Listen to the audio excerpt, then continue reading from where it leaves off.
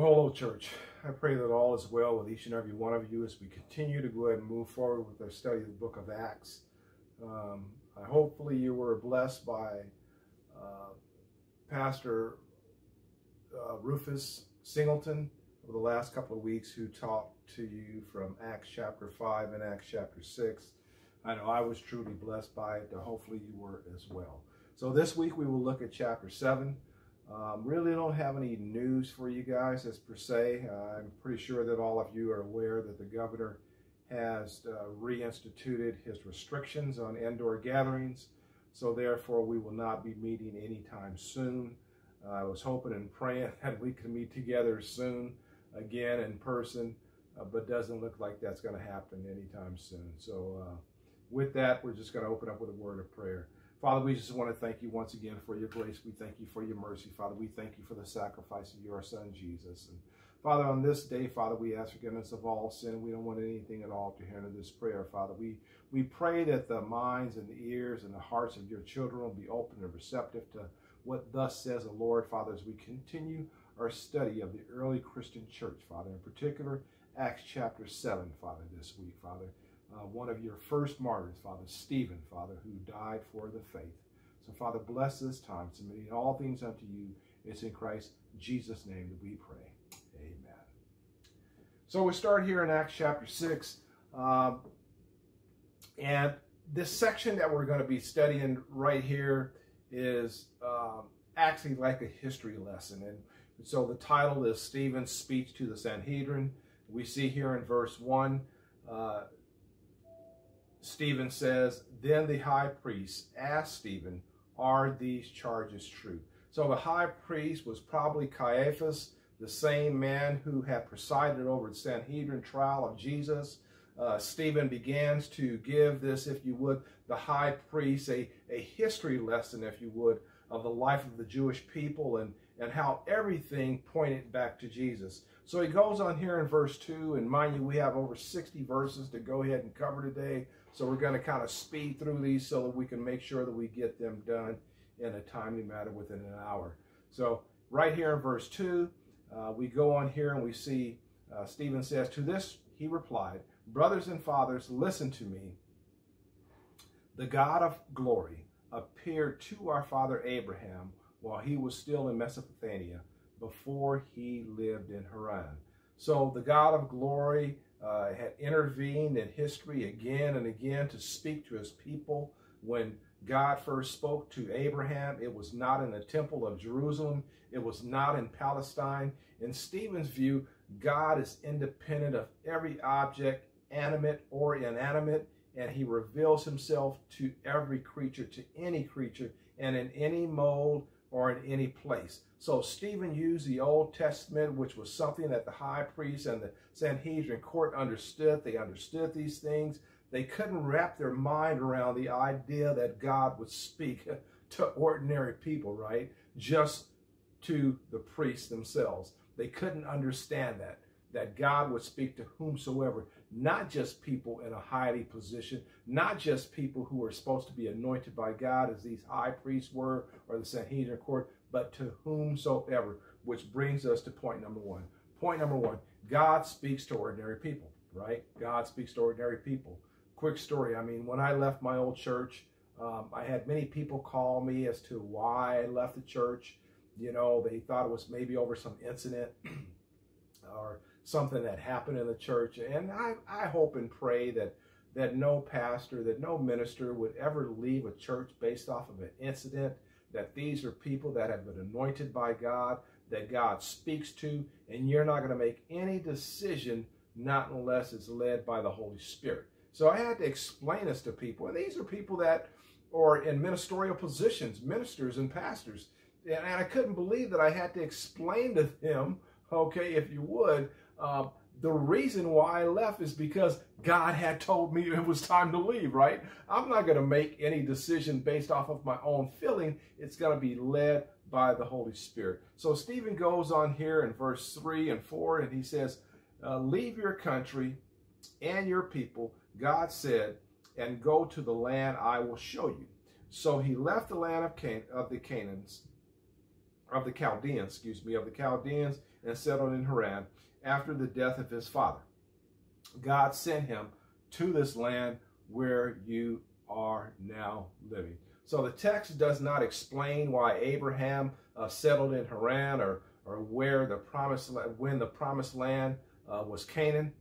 All we know that Abraham chose to wait for his fathers to die before he journeyed to the promised land. And we see that in Genesis chapter 12, verse 1. The scripture tells us, now the Lord said to Abram, go from your country and your kindred and your father's house to the land that I will show you. Again, that's Genesis chapter 12, verse 1. So Stephen moves on here in verse 5. And he says, he gave him no inheritance here, not even enough ground to set his foot on. But God promised him that he and his descendants after him would possess the land, even though at that time Abraham had no children. He gave him no inheritance, but God moved Abraham along his spiritual pilgrimage, if you would, from blessing to blessing, but possession was not the goal. Apparently, since God would not allow Abraham to settle down and to stagnate in God's presence blessings, God will continually, okay, listen to this, God will continually test you to see if you will be obedient and listen to him when it doesn't make any sense at all. And this is exactly what happened with Abraham. And this is the point that Stephen's really trying to drive home here. When God wants to bless you, to move you from your current situation into something that he has much better in store for you, something that we can't even imagine. I mean, was leaving my old church difficult? Extremely difficult.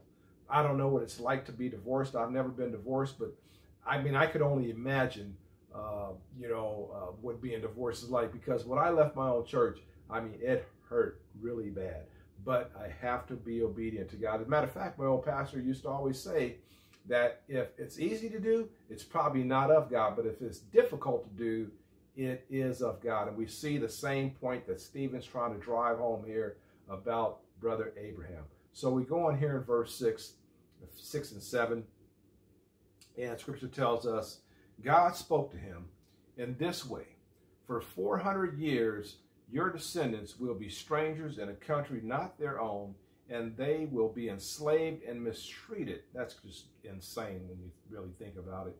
But I will punish the nation they serve as slaves, God said, and afterward they will come out of that country and worship me in this place. Before Abraham's descendants would be allowed to enjoy the land of their home, they would be tested, if you would.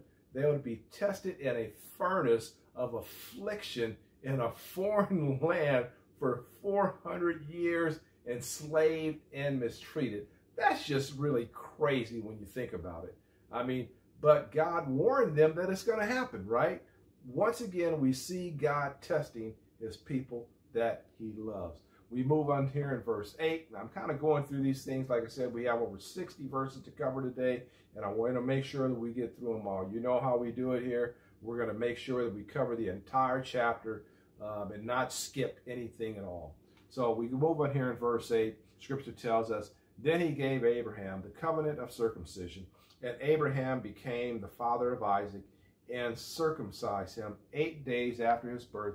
Later, Isaac became the father of Jacob, and Jacob became the father of the 12 patriarchs. So the covenant of circumcision was the symbol given to Abraham that he might never forget that God had promised to bless him, if you would. The sign of this promise was translated from generation to generation, from Genesis chapter 17 all the way to the time of Stephen. That's what we're seeing here, the confrontation with the Sanhedrin. Abraham was what? Was saved by faith and faith alone. And we see that in Genesis chapter 15, verse 6. Scripture goes on here further and it says, and he believed the Lord, and it was counted to him as righteous. And that comes from Genesis chapter 15, verse 6. And he believed the Lord, and he was counted to him as righteous. Talk about Abraham. right? And the symbol of the circumcision was an outward sign demonstrating the genuineness of his faith. So this was a covenant relationship. This is symbolic, that the circumcision was a symbolic symbol, something that he was supposed to pass down from generation to generation. We move on here to point number two. Point number two, God will bless Stephen's audience, not because of their circumcision, but what? But because of their faith. God will bless Stephen's audience, not because of their circumcision, but because of their faith. So we move on here to verse 9. Scripture tells us, because the patriarchs were jealous of Joseph, they sold him as a slave into Egypt, but God was with him. But God was with him. The patriarch refers to Jacob, the grandson of Abraham and his 12 sons. The name Jacob, meaning usurper, was changed by God to Israel, meaning something like God's defender, something like God's defender. The 12 sons that we talk about here were the founders of the 12 tribes of Israel, right? That's where we get that. 12 tribes of Israel were the 12 sons. Verse 10 and 11, and rescued him from his troubles. He gave Joseph wisdom and enabled him to gain the goodwill of Pharaoh of Egypt. So Pharaoh made him ruler over Egypt and all his palace. Then a famine struck all Egypt and Canaan, bringing great suffering, and our ancestors could not find food. So the famine provided the means of bringing Joseph's brothers to Egypt in search of grain, and more importantly, the reconciling of Joseph to his brothers, right? He actually reconciled their relationship that was once broken because of Joseph's brothers selling him into slavery.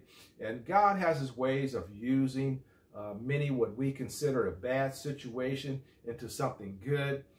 He has complete control of everything. As I've said before, some good will come out of this coronavirus pandemic that we're experiencing right now. Believe me, God is still in control. We move on here to verses 12, 13, and 14. When Jacob heard that there was grain in Egypt, he sent our forefathers on their first visit. On their second visit, Joseph told his brothers who he was, and Pharaoh learned about Joseph's family. After this, Joseph sent for his father Jacob and his whole family, 75 in all. So Stephen stated that 75 people went to Egypt, actually. But we see that in Genesis chapter 46, verse 26. Genesis 46, 26. I want you to pause right now, pause the video, turn to there in your Bibles, and we're going to look at this a little bit further, because it actually indicates that 66 people accompanied Jacob, right? So where did Stephen get this 75, right? So the 66 people that accompanied Jacob to Egypt, it not included Jacob, Joseph, and his two sons, the two sons of Joseph. So Stephen got the number 75 from the Septuagint translation of the Old Testament. The translators apparently added the 9 wives, and we see this in Genesis chapter 46, verse 26, where Scripture tells us the number 66 did not include the wives in that 75, right? That's where we get that 66 back in Genesis. But it was only 9 and not 12 because the wives of Judah and Simeon had died. Joseph's wife was already in Egypt. So there we come up with this number 75, if that makes any sense at all. So that's where he gets that number 75. So we move on here to verse 15. Verse 15, then Jacob went down to Egypt, where he and our ancestors died, right? Their bodies, verse 16, their bodies were brought back to Shechem, and placed it in a tomb that Abraham had bought from the sons of Hamor at Shechem for a certain sum of money. So we ask the question, I'll back up here. We ask the question, why did Stephen make the point that the patriarchs were buried in Shechem? Valid point, right? I mean, why would he even bring that up? Why did Stephen mention that? At the same time, Stephen's defense, Shechem was the center of Samaritan life. It was nearby was Mount Gershom, the site of another temple, right? And we see that in John chapter 4, verse 20. So Stephen was charged with speaking against a temple in Jerusalem as if he was speaking against God himself, right? That's what he was actually charged with. So Stephen's point was that God had always been speaking and moving in the lives of his people in and out of Jerusalem, with or without the temple, right? When they were in the wilderness, they weren't in the temple. So the most important address that God made to his people was what? At Mount Sinai, which was nearby Jerusalem, which was nowhere near Jerusalem, much like the church today, right? The church today is just a building that we worship in, that we praise in, but us as a body of believers is the church itself. And really think about it. Think about this. You know, when Jesus taught, right, he didn't teach inside a building. He generally taught outside, right? So, you know, so we get our mandates and we get our example from Christ himself. That's kind of like why I really enjoy outdoor service, because it kind of reminds me of Jesus's teaching. But anyways, the church is just the building itself, but we are the body of believers that actually make up the church. Otherwise, that is just a building. Amen. So we move on here to verse 17, 18, and 19. As the time drew near for God to fulfill his promise to Abraham, the number of our people in Egypt had greatly increased. Then a new king, to whom Joseph meant nothing, came to power in Egypt. He dwelt treacherously with our people and opposed our ancestors by forcing them to throw out their newborn babies so that they would die. Wow. Abraham's descendants enjoyed prosperity and great growth that proved threatening to Egypt and to Pharaoh, who did not know Joseph. So that's why they did these things. So we move on here to verse 20 and 21, 22. At that time, Moses was born, and he was no ordinary child. For 3 months, he was cared for by his family. When he was placed outside, Pharaoh's daughter took him and brought him up as her own son. Verse 22. Moses was educated in all the wisdom of the Egyptians, and was powerful in speech and action. I found that pretty interesting, especially that last verse, that Moses was educated in all wisdom of the Egyptians and was powerful in speech and action. Okay, no person has ever been given attention in the Jewish tradition than Moses has. It is said that Pharaoh initially had no sons, therefore Moses was being prepared by Pharaoh's daughter to succeed the throne. For this reason, Moses was educated in all wisdom of the Egyptians, as we see there in verse 22 they just talked about. I mean, later Pharaoh did have a son, Ramses, right, of his own, who succeeded him instead of Moses. The Jewish tradition also stated that Moses became a great captain among the Egyptians, leading them to victory against the Ethiopians. He was also powerful in speech and also in action. We move on here to verse 22, or 23, 24, 25, and 26. When Moses was 40 years old, he decided to visit his own people, the Israelites. he saw one of them being mistreated by an Egyptian. So he went to his defense and avenged him by killing the Egyptian. Moses thought that his own people would realize that God was using him to rescue them, but they did not. The next day, Moses came upon two Israelites who were fighting. He tried to reconcile them by saying, "Men, you are brothers. Why do you want to hurt each other?" But the man who was mistreating the other pushed Moses aside and said, "Who made you ruler and judge over us? Are you thinking of killing me as you killed the Egyptian yesterday?" Wow. When Moses heard this, he fled to Midian, where he settled as a foreigner and had 2 sons. So we know that Moses went to Midian. He met his wife, Zipporah, who was actually black. She was Ethiopian. She was from the tribe of the Cushites. So we know that she was Ethiopian. So anyways, he had 2 sons. And in the opinion of many Jewish rabbis, 40 years was the age when a man had grown into maturity. So Moses' life,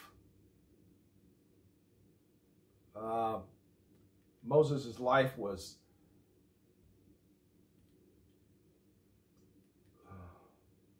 divided into 3 parts, okay? So we see the scripture here. I kind of messed up a little bit, but I'm pretty sure you guys all have your Bibles open. So it's divided into 3 parts. That's what many Jewish rabbis believe. The first part, the first 40 years in the palace of Moses, of Pharaoh, right? We're actually preparing him for service. The second 40 years were in the desert. And the third 40 years carried out God's will to deliver his people. So really a long time. You think about it, you know, that's 120 years, right? So, but God was preparing Moses for something that he had in store. And I've always thought about that too. I'm like, okay, we know Jesus was in the wilderness for 40 days. Moses was in Pharaoh's palace for 40 years, in the desert for 40 years. And then the third 40 years carried out God's will of delivering his people, right? Because they wandered in the desert for 40 years.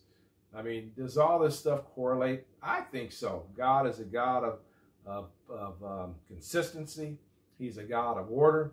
So I think all these things kind of come into relationship. Moses began his period of the wilderness training after he tried to free the Israelites in a way that God had not chosen. And we got to be careful about doing God's work in God's way, right? We have to do it in his way. We have to do it in God's timing and for God's reason, okay? It has been said that Moses spent 40 years thinking about he was somebody, right? Then he spent 40 years finding out that he was nobody. And finally, he spent 40 years finding out what God could do with somebody who was nobody. As I've told you guys before, it just blows me away that everything I've done in my life, that God still decides to use me. It just really blows me away. So I'm truly thankful for that. But we know that God has a plan and a purpose that he can use somebody who was nobody, right? I was absolutely nobody, but God chose to use me as somebody that he can truly use. And I think that's our testimony anyways. So we move on here to verses 30 through 34. After 40 years had passed, an angel appeared to Moses in the flames of a burning bush in the desert near Mount Sinai. When he saw this, he was amazed at the sight. As he went over to get a closer look, he heard the Lord say, "I am the God of your fathers, the God of Abraham, Isaac, and Jacob." Moses trembled with fear and did not dare to look. Verse 33. Then the Lord said to him, "Take off your sandals, for the place you are standing is holy ground. I have indeed seen the oppression of my people in Egypt. I have heard their groaning and have come down to set them free. Now come, I will send you back to Egypt.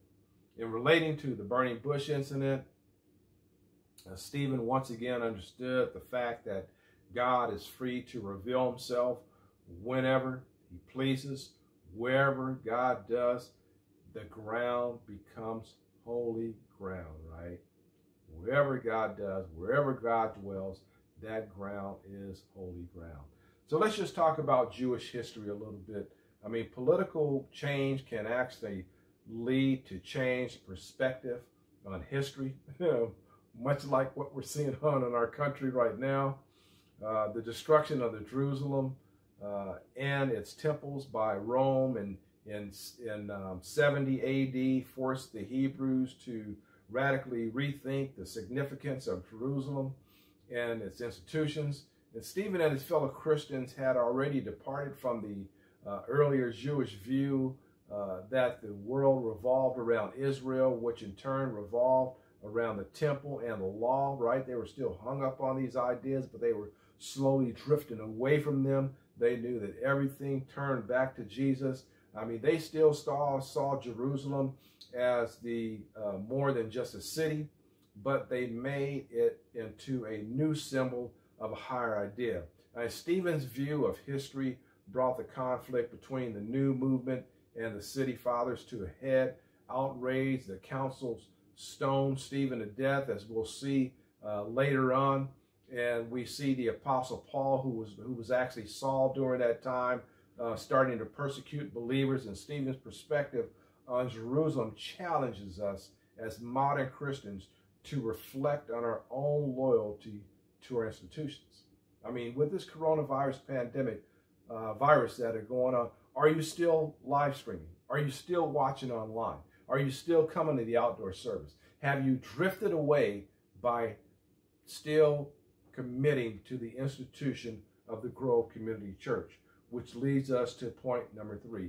Point number 3, our highest allegiance must be what? To Christ. That's bottom line. Our highest allegiance must be to Christ. So let's move on further here, starting in verse 35. This is the same Moses they had rejected with the words, "Who made you ruler and judge?" He was sent to their rulers, and delivered by God himself through the angel who appeared to him in the burning bush. He led them out of Egypt and performed wonders and signs in Egypt, at the Red Sea, and for 40 years in the wilderness. This is the Moses who told the Israelites, God will raise, listen to this, God will raise up for you a prophet like me from his own people. He was in the assembly in the wilderness with the angel who spoke to him on Mount Sinai and with our ancestors, and he received living word to pass on to us.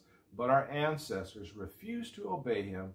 Instead, they rejected him and in their hearts turned back to Egypt.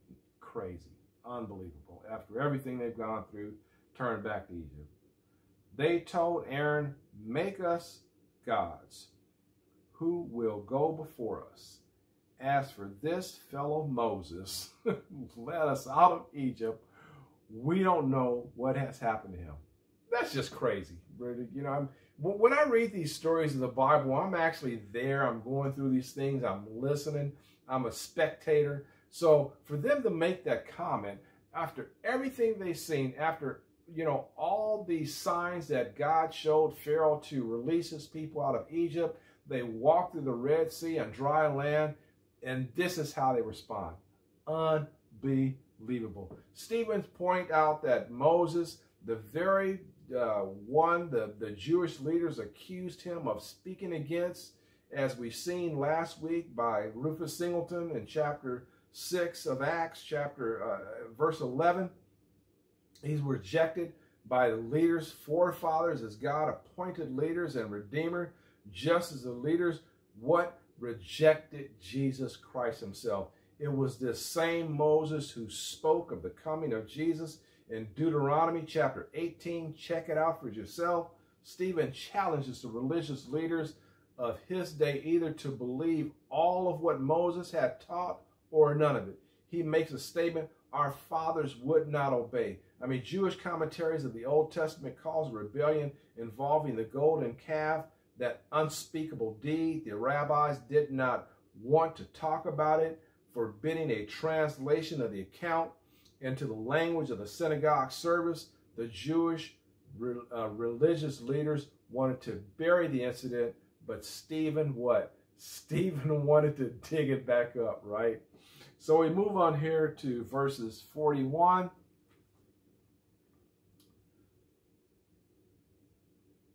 And so we begin.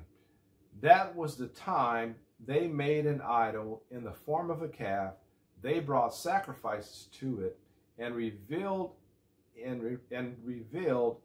what their own hands had made. Crazy. But God turned away from them and gave them over to the worship of the sun, moon, and stars. This agrees with what is written in the book of the patriarch of the prophets. Did you bring me sacrifices and offerings 40 years in the wilderness, people of Israel? You have taken up the tabernacle of Moloch and the stars of your god Rephaim, the idols you made to worship. Therefore I send you into exile beyond Babylon. Our ancestors had the tabernacle of the covenant law with them in the wilderness, right? 10 Commandments. It had been made as God directed Moses according to the pattern he had seen. So the ancient tabernacle had been the focus of the Israelite national worship, right? If you would. Even after the miraculous deliverance from Egypt, there was a tendency among the people to forget God's presence with them. The tabernacle was a constant testimony of God's presence no matter where the people went. I mean, Paul tells us we are the tabernacle, right? The temple of God. We see that in 1 Corinthians chapter 3, verse 16, that we can never move out of the presence of God. We carry his presence with us. And we see that again and again in Scripture. We see it even in Psalm 139. So we move on here to verse 45. After receiving the tabernacle, our ancestors under Joshua brought it with them. When they took the land from the nations God drove out before them, it remained in the land until the time of David, verse 46, who enjoyed God's favor and asked that he might provide a dwelling place for the God of Jacob, verse 47. But it was Solomon who built a house for him, verse 48.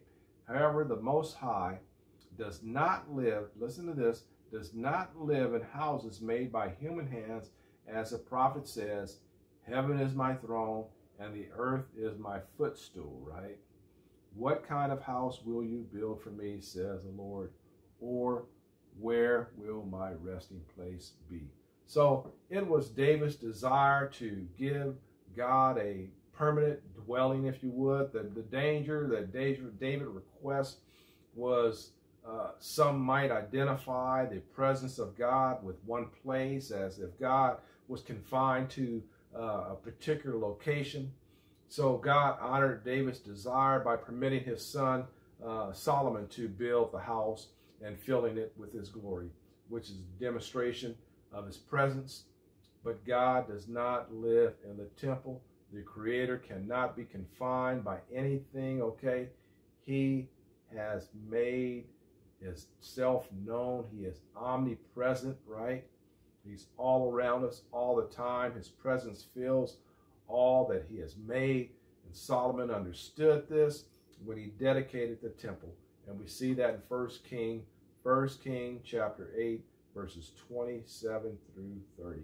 In his speech, Stephen emphasizes that God could not be confined to the temple made by hands. That's the point that Stephen is really trying to drive home here. We move on here to verse 50. Has not my hand made all these things? You stiff-necked people, your hearts and ears are still uncircumcised. This is Stephen getting really personal now. You are just like your ancestors. You always resist the Holy Spirit. Was there ever a prophet your ancestors did not persecute? They even killed those who predicted the coming of the righteous one. Unbelievable. And now you have betrayed and murdered him. Verse 53. You who have received the law that was given through angels, but have not obeyed it. Wow. I mean, dude, Stephen's just really cutting them deep. I mean, Stephen right here, what he does is he put the council on the spot, right? The members of the council wanted to appear open to God's truth, right? But they and their ancestors rarely wanted to hear God's truth through his messengers, right? Just as he said before, God can speak through anybody. And Jesus made this same essential charge against people also. And we see that in Matthew. Turn with me in your Bibles to Matthew chapter 23 through verses 34 through 36. That's Matthew chapter 23, verses 34 through 36. Go ahead and pause the video here and turn with me in your Bibles. The scripture tells us, therefore I am sending you a prophet and sage and teachers. Some of them you will kill and crucify. Others you will flog in your synagogues and pursue from town to town. And so upon you will come all the righteous blood that has been shed on earth, from the blood of the righteous Abel to the blood of Zachariah, son of Berechiah, whom you murdered between the temple and the altar. Truly I tell you, all this will come on this generation. That's Matthew chapter 23, verses 33 through 36. Matthew chapter 23, verses 34 through 36. So Stephen didn't shy away from accusing the accusers of the Sanhedrin of handling Jesus over to death and ultimately accusing them of becoming his murderers, right? That's basically what he's doing. I mean, he used even stronger language than Peter had. We've seen several weeks back in Acts chapter 3. I want you to look that up on your own because we're running out of time here. Acts chapter 3, verses 13 through 15. Acts 3, verses 13 through 15. So we move on to our next section here. The stoning of Stephen. The stoning of Stephen. I mean, Stephen the martyr. In the book of Acts, the infant church faced opposition from both actually Jews and Gentiles. But with every wave of persecution, which is just really amazing, the church grew more and more. In hardship and trials, Christians depend increasingly on the Lord for strength and guidance. In doing so, they demonstrate what their faith to others as an example, right? When you're going through situations, when you're going through circumstances in your own life, believe me, church, people are watching how you handle these situations, okay? And it's our job as Christians, right? As Christians who understand the Word of God, to lean on Him, to know that our faith will carry us through. I mean, Stephen was one of the 7 men chosen to minister to the needs of the neglected of the early church, became the first martyr of the Christian faith. But he wouldn't be the last also, right? Although falsely accused of blaspheming Moses and God, his unfair treatment and violent death would serve as an example to persecuted believers throughout centuries who would face similar circumstances, who would face similar trials for upholding the name of Jesus Christ. The book of Acts tells us that right after the stoning of Stephen, a zealous young Pharisee named Saul, right, continued to persecute the new faith by hunting its members down and imprisoning them to face similar circumstances and similar charges for what? Their faith.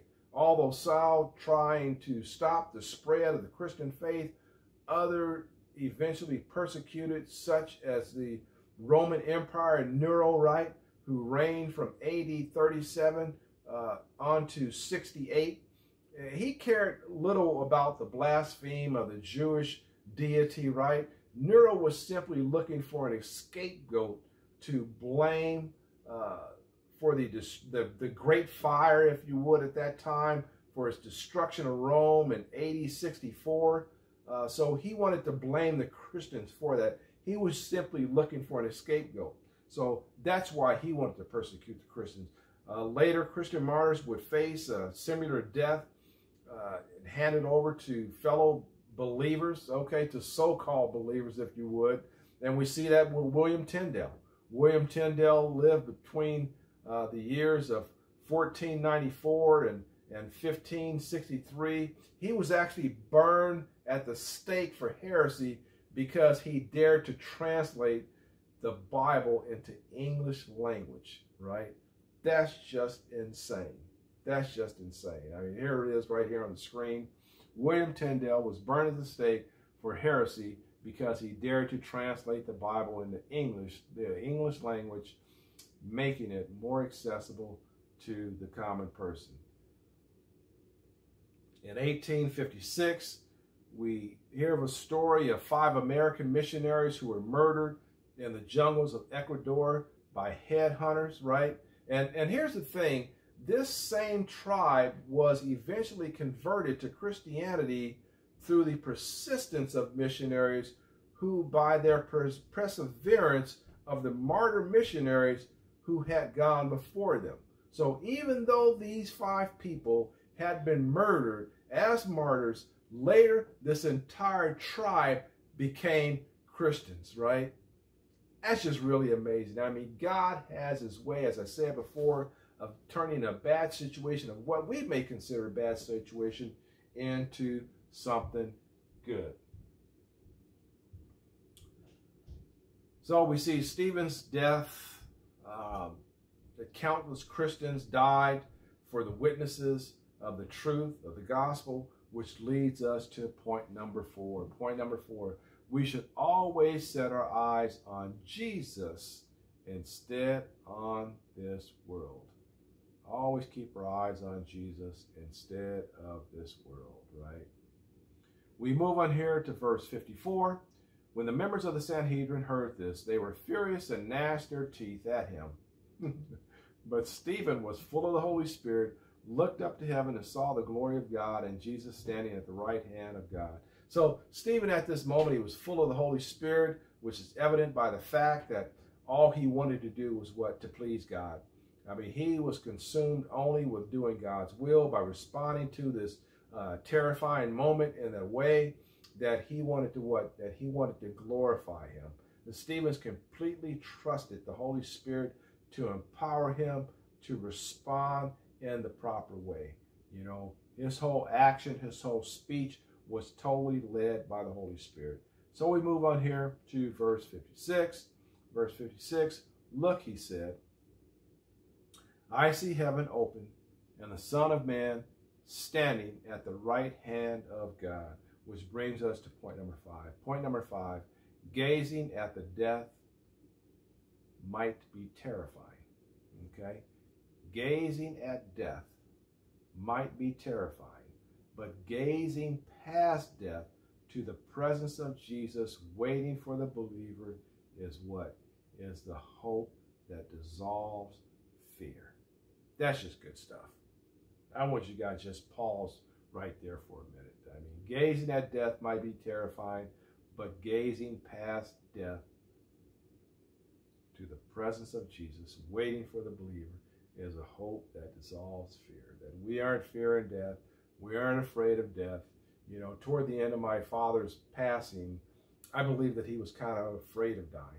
But, you know, as time grew near, to his passing, actually 2 days before. He totally repented of everything. He was at peace with everything. And that's the place that we should all strive to be. And we have the opportunity to glorify God in the face of death, boldly declaring our confidence in the fact that we will spend eternity in the presence of God. And Stephen uses the title Son of Man as a similar to the Lord's description of himself in Matthew chapter 16, verse 13, as he describes himself. And also we see it in Daniel chapter 7, verse 13. The scripture tells us, I saw in the night vision, and behold, with the clouds of heaven, there came one like a man, one like the Son of Man, and he came to the Ancient of Days and was present before him. So we see that same terminology presented there as well. So we move on here to verse 57. Verse 57, and we're getting ready to wrap it up here real soon. At this, they covered their ears and yelled at the top of their voices. They all rushed at him, dragged him out of the city, and began to stone him. Meanwhile, the witnesses laid their coats at the feet of a young man named Saul. While they were stoning him, Stephen prayed, Lord Jesus, receive my spirit. Verse 60. Then he fell on his knees and cried out, Lord, do not hold this sin against them. When he had said this, he fell asleep. So because Jewish law did not allow the execution within the walls of the holy city, the religious leaders took Stephen outside the city walls. Jewish custom was that the first witness would push the condemned person face forward into a pit. Sometimes it would be 12 feet deep.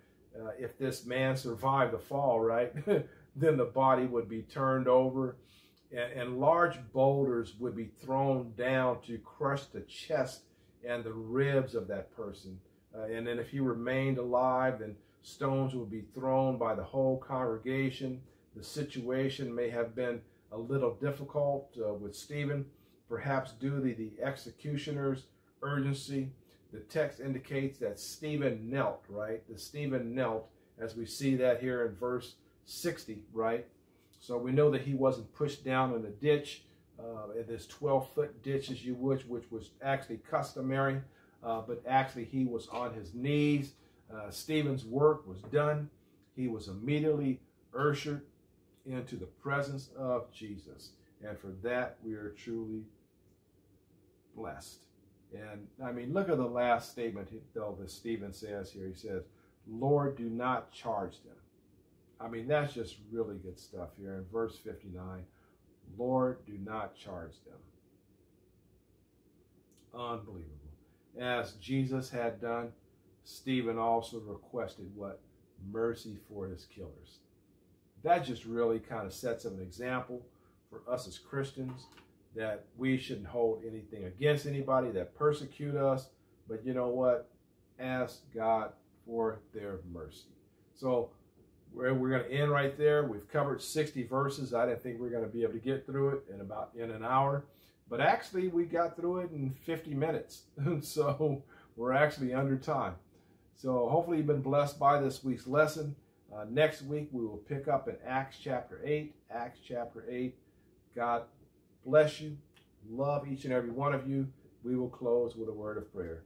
Father, we just want to thank you once again for your grace. We thank you for your mercy. Father, we thank you, Father, for the example of the early Christian martyrs, Father, in particular Stephen, Father, and even asking mercy for his persecutors, Father, those that had condemned him to death, the same example that you have given us as well, Father, that we should forgive those who persecute us, who are against us, Father, that we may ask for mercy on them, Father. It's my prayer, Father, that whoever doesn't like us as Christians, Father, that they will draw into a full acceptance and belief in you, Father. We know that love covers a multitude of sin, that you are love itself. So, Father, we ask that you bless each and every member of Legacy. Father, that you continue to go and walk with them as we go through this coronavirus pandemic. Father, we thought that it was getting better, but it's just getting worse. So, Father, we don't know what you're doing, but we know that one thing, that you are in control of everything, just as we've studied in this week's Bible study lesson. So, Father, we want to thank you once again, Father, for setting an example for us. Father, we want you to know that we love you so much, and that we honor you, and that we adore your holy and your righteous name. And we pray all of these things in the mighty, masterful name of Jesus, our Lord and our Savior. Amen, amen, and amen. So I'll see each and every one of you next week. Stay blessed and not stressed. Love each and every one of you.